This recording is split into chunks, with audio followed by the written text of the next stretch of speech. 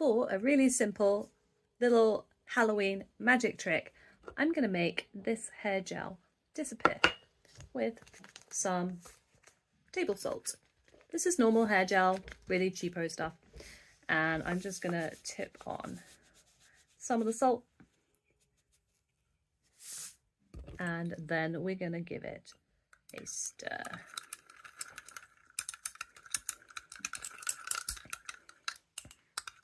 It's not magic, it's chemical bonding and intermolecular forces. So the hair gel is a polymer which traps molecules of water, and it does that by attracting them by forming hydrogen bonds to the water molecules. So the water molecules stay within the matrix of the gel. When you add the salt breaks up and dissolves in the water, and those attractions between the ions and the water molecules are stronger than the attractions between the water molecules and the polymer.